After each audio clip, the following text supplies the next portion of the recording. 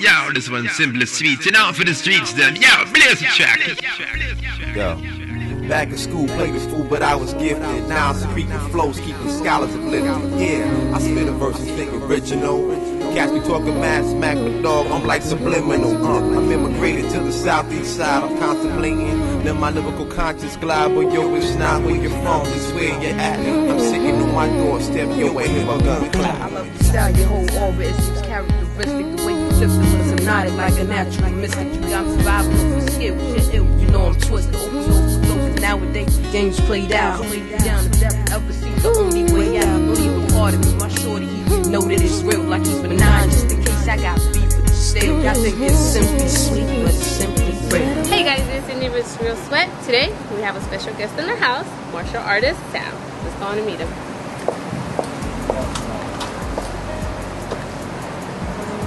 Hey guys, welcome to Real Sweat. My name is Cindy. Today we have a special guest in the house, Sam, also known as Big Chocolate. Whoop, whoop. Now, I'm going to go ahead and ask you a few questions. That way the audience can get to know a little bit about you and what you're all about. Okay? So Sam, let me ask you the first question. What motivated you to become an MMA fighter? Really what motivated me to fight was a terrible breakup.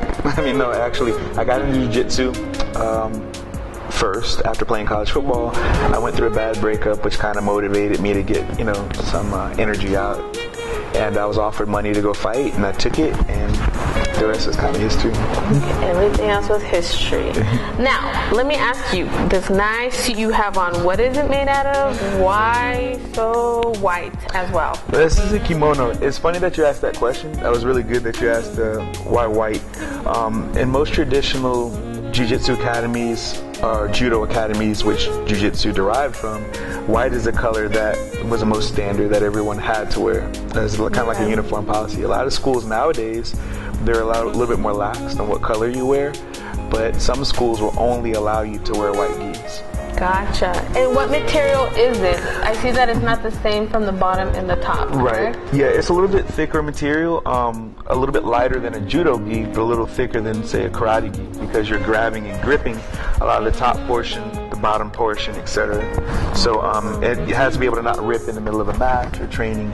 Ah, porque parece faja. Us women use the faja, you know, and it looks pretty tight on you. Sim, é porque eu tô gordo. Hablo un poquito de español, pero cuando usted habla conmigo, habla despacio. Habla despacio. Despacio. Okay, gotcha.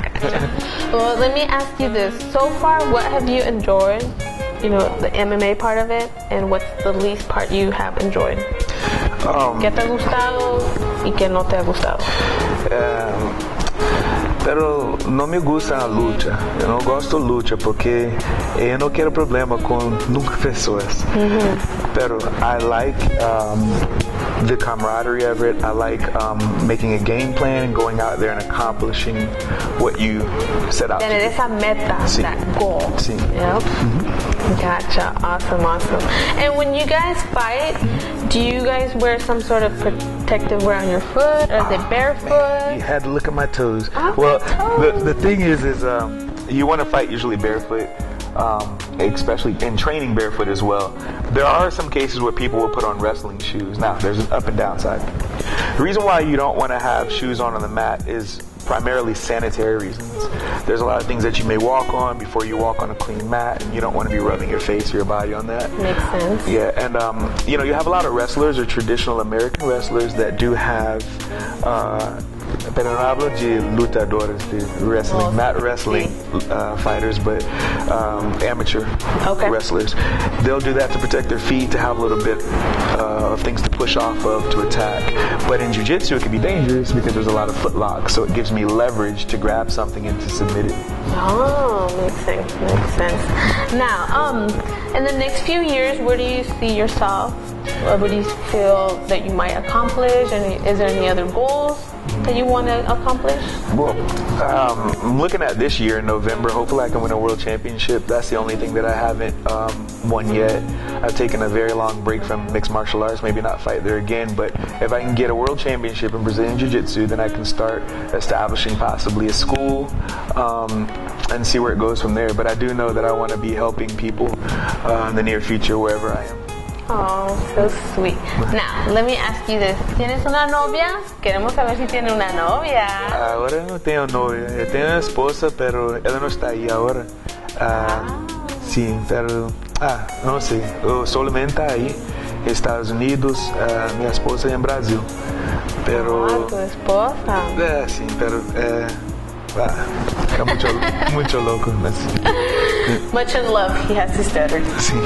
Now, can you show me a little bit of your moves, what it's all about? Be gentle with me because, God forbid, I break a nail. No, we can go, no problem. You won't get hurt. It's a gentle art. Let's do this. Hi, my name is Deja, and today you're watching Real Sweat. We are here at the Sunshine Invitational Sprint Series 2016, where athletes from all over the world come to get some races up under their belts leading up to the 2016 Olympics in Rio. So how about we take a look and see what they have here at today's event.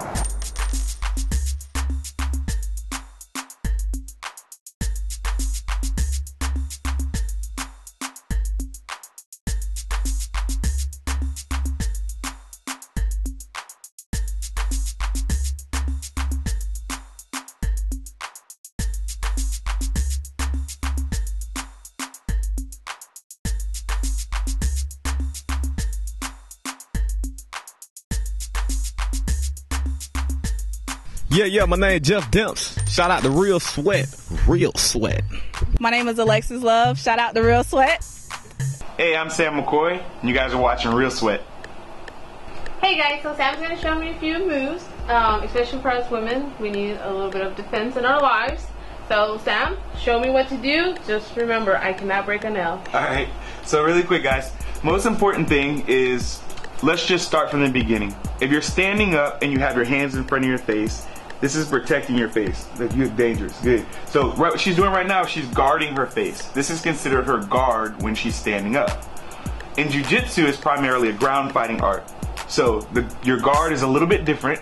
So she's going to go ahead and lay down for a second. In Jiu-Jitsu, her guard is going to be her legs here. The only difference is her appendages are much longer. Okay. Now, especially for women here, it may seem like a sort of a, we'll move her around a little bit here so you can see a little bit better. It may seem a little bit more like an awkward position because the person or your opponent will be in between your legs here. So what she's going to do is she's going to wrap her legs around my waist, and this is considered a closed guard. The reason why this is such a good position for women to learn is because if you are getting assaulted or if anything happens where you have these sick people, sick individuals out there that want to do harm to you, they're going to try to make themselves go in between your legs and do whatever they're going to try to do from there. The good thing about Jiu-Jitsu is once they get in this position, this is exactly where you want them to be, and we'll make sure that they never do what they're trying to do again. So if I'm here with her, I'm going to make sure that I have Miss Cindy and I'm going to put my hands, let's say for instance, around her neck like I'm going to choke her here. Miss Cindy is going to perform what's called a Kimura, and I'm going to help walk her through it. So if I'm here and I'm trying to choke her, she's going to keep her guard closed. She's going to basically take my hands off of her neck by swimming her arms inside out and bringing her knees to her chest. That makes me drop my weight forward. Now Miss Cindy's going to grab her left hand toward my wrist. She's going to get a nice good grip.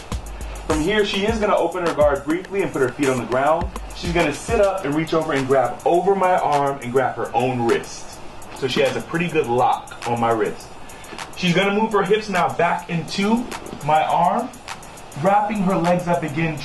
And from here, she's going to put her elbow down as my hand goes back towards my head, and she's going to face me as she does it. That creates a lot of pressure on my shoulder, and if I don't tap, my shoulder explodes. It's going to be very hard to assault her with one arm. Let's just say that we're in this position with you, Miss Cindy, and you wrap your legs up again. And I come here and I grab around your throat here, and you want these arms off your hands, off your neck again. You swim out, bring your knees to your chest, my knees hit the ground. You're going to set up the same Kimura by grabbing my wrist with your left hand, your feet go on the ground. You're going to sit up just like you're reaching up for the Kimura. But in this instance, I'm going to posture up. Maybe I know what's coming, maybe I feel a little awkward in this position and I want to get away. But since this person is going to try to assault us, he's not going to get away very easily.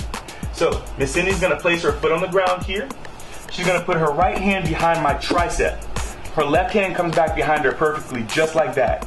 and she's gonna explode through my chest as hard as she can, like she's trying to stand up through me. She'll finish in what's called a mounted position. Now Miss Cindy has the upper hand. She can cross her toes back behind her. She can put her hands nice and wide and control me here. Or if she really wants to be nasty, she can secure me and start to punch whatever she has to do from here until she's ready to get out or exact whatever type of revenge that she wants on me. One more thing, let's go ahead and put Miss Cindy on her bottom again.